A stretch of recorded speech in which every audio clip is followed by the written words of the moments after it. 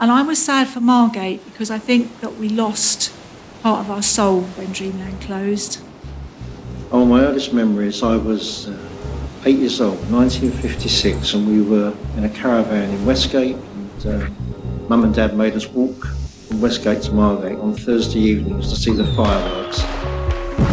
Obviously, the scenic railway was the main attraction at the time because it was exciting. It was probably the first one that anybody had been on in England at the time. My earliest memories of visiting Dreamland, that had to be the sounds and smells. There was all sorts of things going on. It was just, for a little child, it was amazing. I like that thing when you go down and up and down.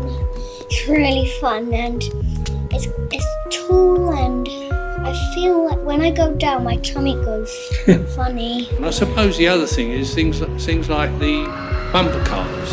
Nowadays you put a coin in a slot or a token in a slot.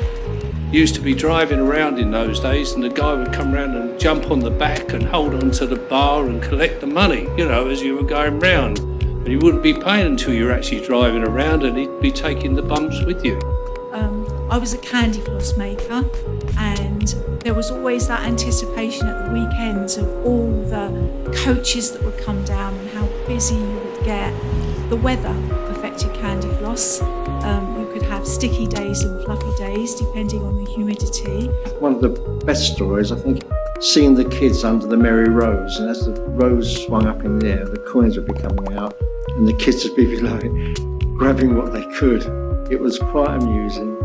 But my later memories are more brighter in my mind because they were in my early teens. When I went with my husband, we went from the youth club on an annual trip.